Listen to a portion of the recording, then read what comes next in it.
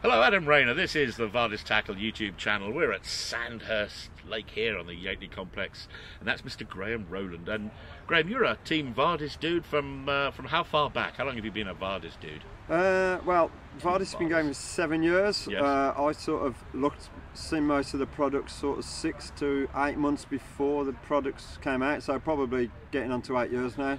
Oh mate, that means that by the grey on your original, chin, you're an original senior fellow. I'm the original one, yeah. I'm the original one. I sort of seen the products, went through them, said yes and no to some of the products, and you know. So yeah, I've been with Aid for many years. And in particular, we're looking at a couple of bits. There's your take on the Ronnie rig, and there's another bit of kit. There's a system that you wanted to show. So I'm zooming down onto the table. Let's have a little look at this Ronnie rig first, dude.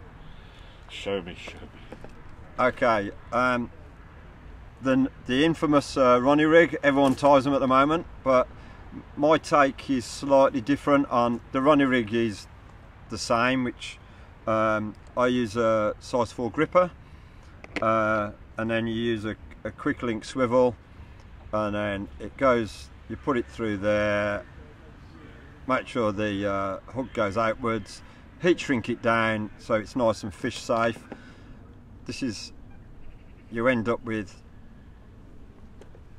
that component. It's nice and stiff, it works really well. It is a pop-up rig. People have started using it now with wafter rigs and things like this. Let's have a look at it in full mad focus, close up, if I grab hold of that and use my paw as the background there. Just completely hog the screen for a moment and it focuses. Look at that. Bonding.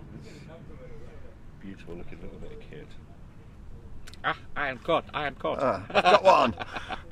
Okay, the difference bit I use our downfall leader line, which is it is £45, but it's really supple when you get it on. Because I fish at the moment, I'm fishing a really deep silty estate lake, and you can't use chods or anything else. You have to be able to drop the lead, and you have to have a lead clip. So I use a downfall leader. It's quite long because the silt I'm fishing is obviously 6 foot deep. So I need to go make sure that the presentation, when I do a presentation, always put 2 pieces of foam on it to make sure lead goes into the silt, sits there, and it'll drop down in its own weight. So probably you've got half that length that's actually sticking out, so you've really got 4-inch hook length that's actually operating. The pop-up will just sit on top, and a little bit will go into the, if you need to counterbalance it, you just put a little bit of a putty on there, and that sits it down. And it's caught me fish all through the year. Winter, January, February, I've been catching fish when everyone else was struggling.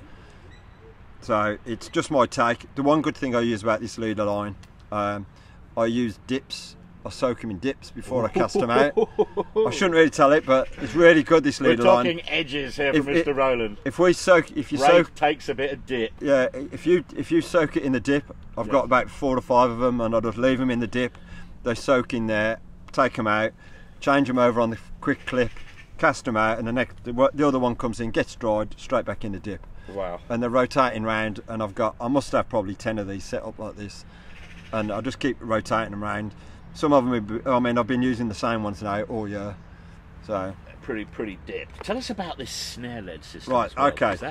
This is a really, we haven't really published it much. We've had it for about 4 years now. To be fair, I love it. If I could use it on my water now, I'd still use it in the silt, but because them sort of systems are banned on my lake, you have to use a lead clip. So yeah, basically the way it works, you've got your normal lead, downfall leader again, so it's lead free, sinks really well.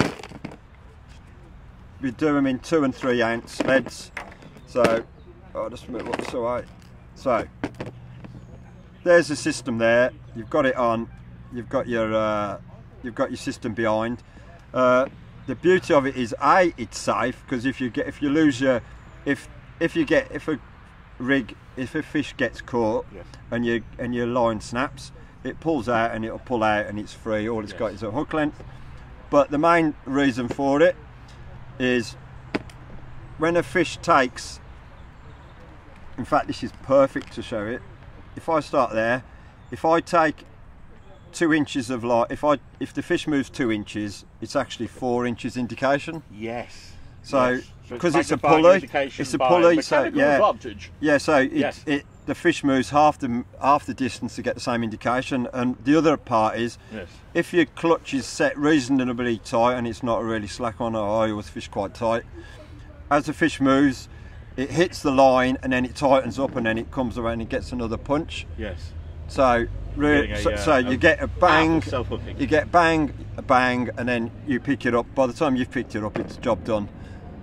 So it's straight away. Tremendous, and that mechanical advantage also reduces resistance, which is how come you pull yourself up a tree on a pulley. Yeah, it's a running rig with all the advantage of an inline and all the other parts as well. So yeah.